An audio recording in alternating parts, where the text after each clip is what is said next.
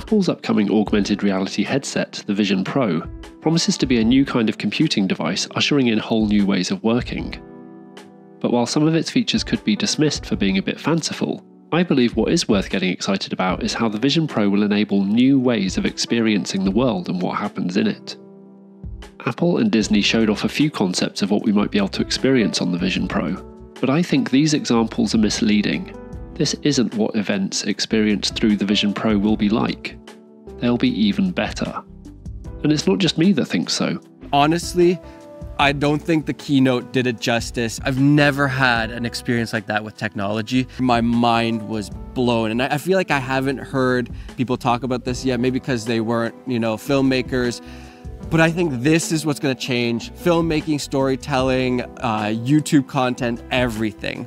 All I have to say is just wait till you experience it. In this video, we'll take a look at a few of the leaps in technology that make the Vision Pro such a compelling device, capable of reshaping the way we'll experience everything from sporting events to concerts, remote destinations to our most personal memories. Here's why entertainment, once the Vision Pro is released, will never be thought of or experienced in the same way again. The Vision Pro, when it was announced by Apple, was described very intentionally as the company's first spatial computing device, and the most advanced personal electronics device ever. Apple highlighted some interesting use cases, starting off by focusing on work-related tasks, such as group FaceTime calls and shared whiteboard experiences, and personal apps like web browsing and viewing photos and videos. Nothing too groundbreaking there, right? Disney also took part in the announcement, and showed some mock-ups including watching The Mandalorian from a land speeder in the Star Wars universe, and then they showed us what watching basketball or American football might be like, bombarding us with as many 3D graphics as possible. If that seems jarring to you, perhaps it's because it was the complete opposite of Apple's focus with the Vision Pro. In this clip, Disney's attempting to bowl us over with a mind-numbing display that screams technology, but which turned me off completely. Apple, in stark contrast, is going in the opposite direction. They're making the technology disappear in order to make the Vision Pro the most personal and compelling device they've ever made. Let's take a look at what makes the Vision Pro truly remarkable. The Vision Pro has a unique dual-chip design, with both an Apple Silicon M2 processor and a new R1 processor. We currently know very little about the R1, except that it handles the processing of all of the device's sensors. It does this in real time thanks to a real-time operating system, or subsystem, running on the R1 alongside the M2. Such technology has been decades in the making. Back in 2016, Apple hired Dan Dodge, founder of QNX, who developed one of the first real-time operating systems. But their work began in the 1980s. In the late 90s, Commodore announced they'd struck a deal with QNX to use its Neutrino operating system as the basis for the Amiga's next OS, before causing confusion the very next year when they announced they'd switched their focus to Linux. But I digress. Fast forward back to the future, and here we are with Apple using a real-time operating system in the upcoming Vision Pro. This is critical because it's allowed them to reduce the latency of the device, the time it takes from the cameras on the Vision Pro receiving information to that image being presented to your eyes, to within 12 milliseconds. That's insanely fast. To attempt to draw some form of comparison, the pass-through latency of the Quest Pro headset has been measured to be between 35 and 60 milliseconds. If we average that to 48, the Vision Pro promises to be 4 times faster. Having this real-time capability is vital because the Vision Pro is, by default, an augmented reality device, almost always overlaying digital content on your environment rather than replacing it. It's effectively always operating in pass-through mode. The only thing you see when you first put on the headset is, well, nothing. Just the world around you. No user interface appears at all until you summon it by pressing the digital crown. The real-time operating system running on the R1 chip helps ensure your reality is always displayed to you as it really is. So if one of your apps crashes, your view of the world, the Vision Pro's pass-through, should persist, allowing you to still see the world around you rather than reverting to a black screen. Here's a compelling account of how this low latency makes the Vision Pro feel, courtesy of Mike Hurley, who described his demo experience with the Vision Pro on the Cortex podcast. The biggest thing is the latency. It is imperceptible. There is a moment in the demo where they make me stand up and move around, and I felt so comfortable to just get up and walk. So, the Vision Pro's insanely low latency really is a game changer for helping an AR headset feel comfortable to use, something which no other device has yet accomplished. Apple then pairs this with the Vision Pro's insanely high-resolution displays. Totaling over 23 million pixels, a pair of advanced micro OLED panels are mounted seemingly on top of the M2 and R1 chips, and manage to fit an 8x8 grid of 64 pixels into the space of a single iPhone pixel.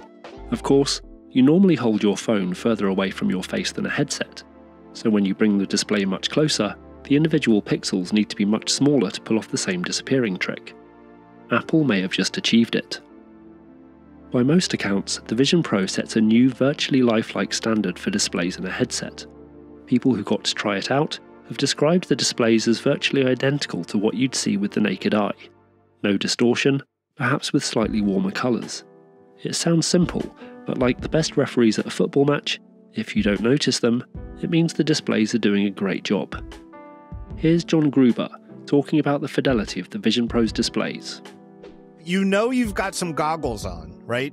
Yes, I've got goggles on, and I can see I'm looking through something. But what am I seeing? I'm just seeing the world around me as I would expect to see it. And yes, they've spent like billions of dollars, thousands of engineers just to show you what you can see through a $5 pair of safety glasses. And Jason Snell on This Week in Tech. I'd say it's remarkable. And I say that you can very quickly forget that you're even looking at screens and it feels like you're looking at reality. Other people who got to try the Vision Pro have reported that it was perfectly possible to read and interact with their phone or watch while wearing the device, something you can't do comfortably with any other headset in pass-through mode. The result of pairing such high-resolution displays with the Vision Pro's insanely fast pass-through and computing power is that Apple has essentially made the computer vanish. Yes, the Vision Pro, or the device it ultimately evolves into, might well replace your laptop or desktop, and perhaps even your phone and your watch, because it's an extremely powerful computer with a screen that's infinite and a display that's invisible. The smartphone took the computer, the physical keyboard and display, 3 separate devices, and combined them into one device you could fit in your pocket. The iPhone replaced the hardware keyboard with software, enabled by the multi-touch screen. Suddenly, the keyboard could be whatever it needed to be at any particular moment, or not there at all. 2 devices were left, the computer and its display. Now, the Vision Pro is making the display disappear. Rather than having a fixed physical screen, any number of virtual displays can be placed anywhere you like, resized and moved at will, or can quite literally vanish when not needed, leaving just you and your environment, or an imaginary one. As well as doing away with physical screens, thanks to the array of sensors they've built into the Vision Pro, in Apple's own words, It's so precise, it completely frees up your hands from needing clumsy hardware controllers. That they've made the obvious choice of doing away with hand controllers is the cherry on the cake, or the final flourish in the trick of making technology essentially invisible and like magic. So, what will we be able to do with it? The Vision Pro promises to be a spatial computing device in every aspect. Not only is it an extremely powerful computer that will be able to run thousands of existing Mac, iPhone and iPad apps, it will also allow us to place apps or windows or virtual objects in space, anywhere around us. And we're not just talking about multiple virtual displays surrounding you at your desk where you'd otherwise put physical monitors, or a giant cinema screen in place of your TV. You'll be able to summon interactive 3-dimensional things as well. Fancy putting a custom-designed timer on your fridge or an infinity-paged recipe book on your kitchen counter? Download one and put it there. Want an animated photo frame on your living room wall? Load it, push it onto your wall and tell it which album to display photos from. As you move between rooms, your digital things will stay wherever you placed them, just like physical objects. Truly spatial computing. So perhaps even the concept of apps, a user interface in a window that we interact with by tapping buttons, will disappear too, just like screens are about to, and hardware keyboards did before them. And instead of these apps, we'll have simply things.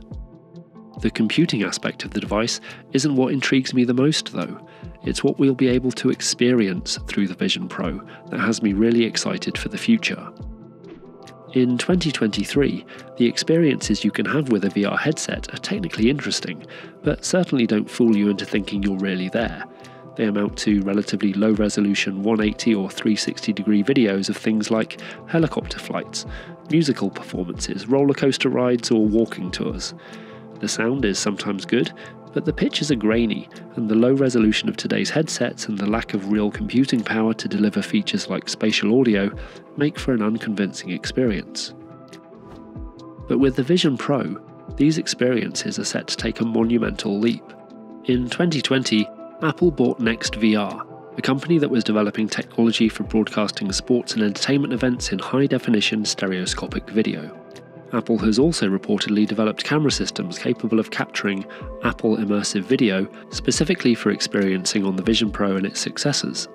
If you can imagine what the evolution, or perhaps revolution, of these broadcast experiences will be like, with high-fidelity video and spatial audio, it's genuinely going to change how we'll be able to enjoy sporting events, concerts, remote locations, and even our own memories. It's with the latter that Apple will perhaps hook us all in the most. It's easy to imagine an upcoming iPhone having dual cameras to capture stereoscopic video ready to relive with the Vision Pro. Imagine the camera technology Apple's developed being deployed in remote locations or at major events, recording truly high-resolution immersive video and audio to be delivered through the Vision Pro. We'll feel like we're really in that remote location, or that we're really at the event, even being able to view them from places we'd never be able to position ourselves in reality, like above the basketball hoop or goalposts, on top of the stadium, or on stage alongside the performers. Suddenly, with this technology, we'll all be able to be there. And these experiences will feel almost indistinguishable from reality with this technology. Like experiences you could only have with a 4K TV and ultra-high-definition Blu-ray player in the mid-2010s, the mid-2020s promise to deliver 3D experiences thanks to the Vision Pro and the technology currently behind closed doors, with the visual fidelity and spatial audio quality needed to make them feel truly real. Given the choice of purchasing a 4K Blu-ray or buying the virtual experience, a lot of people will be picking the virtual experience. I know I will, and I can't wait.